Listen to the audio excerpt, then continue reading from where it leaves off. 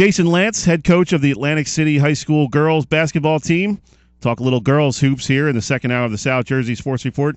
Good morning, Coach. How are you? Good morning. How are you? Pretty good, man. Thanks for taking a few minutes. Let's get right to it. What's the state of your team here? Obviously, you guys are in first place in the Cal American, but you got some teams hot on your heels, squads like Holy Spirit and Mainland. How are your girls holding up and under the pressure of trying to win that conference? We're just trying to get better every day. The competition is great this year, and we just look forward to playing and giving our best every night. What was the reaction of the girls after that tough loss to Middle recently? A little bit of a wake-up call for them? Absolutely. And they came into practice the next day with just a great attitude, had a great practice. And the girls, they all recommitted themselves to, holding themselves to a higher standard and working hard in practice. Yeah, because I know you and I talked after that game. Obviously, you guys started out the season with a 10-game winning streak. That loss brought it to an end. And, you were saying, hey, maybe it's a good thing to get these girls kind of refocused. And that can happen at the high school level. You get on a nice, real big, long win streak to start the season. And, a team might start thinking they can just show up and win. And that's not the case, obviously.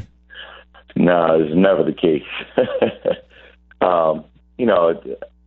I tried to explain to the ladies that, when you're fortunate enough to win games like that, you're going to get everybody's best game. No matter what the team is, no matter who the players are, they're going to come to beat you. And, it's a great position to be in because it gives you competition every night. And, unfortunately on that night we weren't prepared. And like I said, Middle Township played an excellent game, and we lost. Yeah, they're definitely a tough team. How impressed were you with Bridget Ruski? I mean, she's such a great athlete. Basketball is not it's one of her three sports. She's such a good athlete. Yeah, she was outstanding. She the word I think of is outstanding. She's very aggressive. She went north-south. She got to the rim. She finished. She made foul shots. She handled our pressure very well, and I was impressed. You also have some pretty good players yourself. Legera Wright, Olivia Essex. Those two girls have really been the key players for you. Talk about them a little bit and how much they've meant to this program over the last couple of years. I've been very fortunate because I got a chance to watch both of them grow up from watching them play in elementary school. I actually taught Olivia in 5th grade. I've just watched them over the years grow up and come up through the program. When we were lucky enough to get back from boys' games or watch the games, get a chance to watch them play. And, now it's their time. I just want them to give everything they have so they have no regrets when, their careers are over this year. In terms of high school, that is. Right. Another girl that I was really impressed with when I saw that game against Middle was Skylar Glass. I mean, here's a kid who's real tough kid at the guard position. I mean, she mixes it up there with some of the taller girls and not afraid to really get after it on defense. And how much has she meant to your season? I mean, you want that toughness from the guard spot to kind of set the tone. Skylar plays with a lot of passion and emotion, and I'm very proud of pretty much just the fact that she's finding a way to I can't think of the words to really express, but she's just finding a way. Talk about this point in the season now. I mean, you're coming up at the end of January, finishing up this weekend. You're getting into February. How do you get the girls refocused into kind of almost a second season here as you get going into February? The postseason tournaments are going to be coming up in a few weeks, and you kind of have to almost view it as two different seasons. You got your first 10, 12 games in, and now it's okay. Now it's real game time. We got to get things together and be on the right page with everything as we get into middle of February. I really I like our schedule. We have some good games coming up. We have 4 this week, and then we have Holy Spirit on Thursday. They have playing in the mainland tournament next weekend. I look forward to playing and competing and getting better. In terms of the second half of the season, I'm just very proud that my girls have recommitted themselves. Our practices have been great. The energy has been high. Never was really an issue with attitudes, but, just their attitude is they want to play and they want to, prove that, we're a solid basketball team. I look forward to being a part of it. How important is that at a high school when the boys' team is just as good as the girls' team? I see that from time to time. You see that at schools like Middle and Mainland, throughout the years where these teams, they kind of feed off each other and trying to outdo each other on a nightly basis. Any of that go on in Atlantic City? I mean, they've got to feed off that boys' team a little bit and how good they've been playing. Well, my girls are very competitive, and I laugh to myself because obviously, my history with the boys program is, it's been a long time. So my girls, just simple things like, practice after practice, the boys are after us. They'll say, well, why are you hanging out with the boys? I said, why would I? They're like, no, you with us. I'm like, no, I'm definitely with you.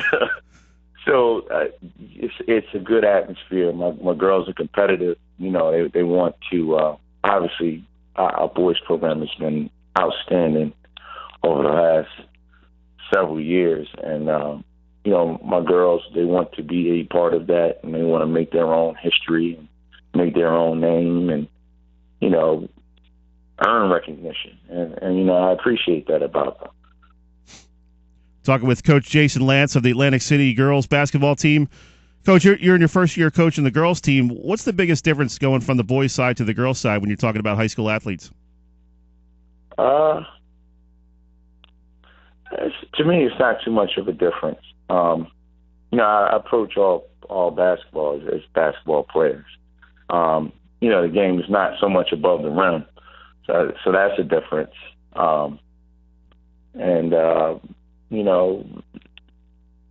I think we play at a good speed. I've gotten a chance to watch and see a lot of young ladies in the area, and there's some great players out there. And I'm just enjoying it. In terms of a difference, though, beyond above the rim, these young ladies out here, they are competitive. They want to win.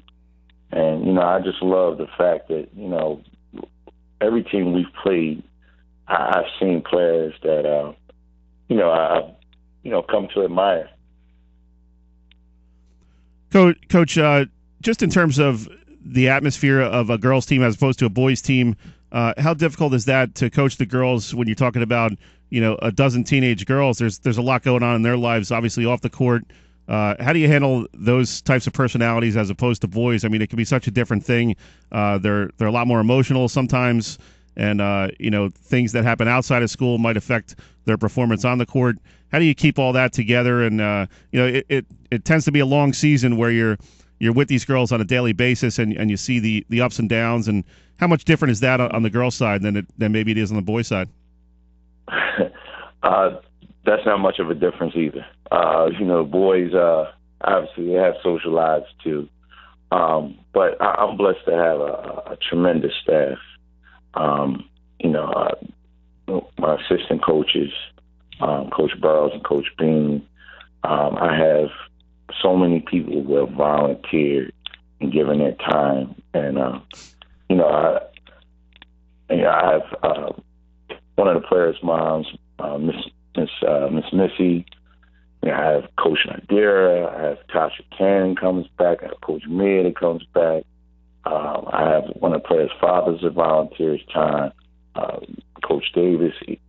It's beautiful to see how the community is supporting our team. And every time I run into someone, they compliment on how proud they are of the girls and the way they handle themselves. And my girls are out here in the community. They do a lot of community service. It's great to see how everybody's supporting my ladies. Now, you mentioned Coach Bean. He's the head baseball coach over at Atlantic City. Does he know anything about basketball? Yes, he does. or is he just kind of winging it over there? He might be as fiery as Coach Allen sometimes.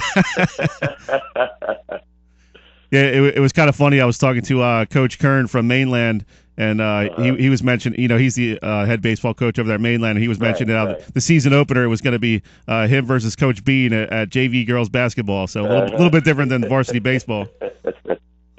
Yes, indeed. But it's just a joy to work with everybody. Everybody's in it for the girls, and you can't beat that. And you mentioned Marvin Burrows, obviously a great athlete, great football player. What's it like having him on staff? It's outstanding. It's funny, we were talking the other day just about how we click and how we think alike. I turn around, I'm like, such, and I turn around, they're already walking in the game. So it's just, it's a great relationship. He knows his stuff. He's very patient. I might say something one way, he might say it a different way, but the message is getting through to the girls that it's all about them. It's all about them succeeding. It's all about them doing well in school, moving on to college, giving back to community, playing for each other. We just pump that message over and over again. It's so much more than basketball, but basketball gives you so many opportunities to do things, and we're all enjoying the ride, and we're trying to make it a long ride and then go as far as we can go. Good stuff, Coach. I appreciate you hopping on board, and good luck the rest of the season. Thanks. I appreciate you. All right, that was Coach Jason Lantz from the Atlantic City girls basketball team. They're in first place in the Cal American.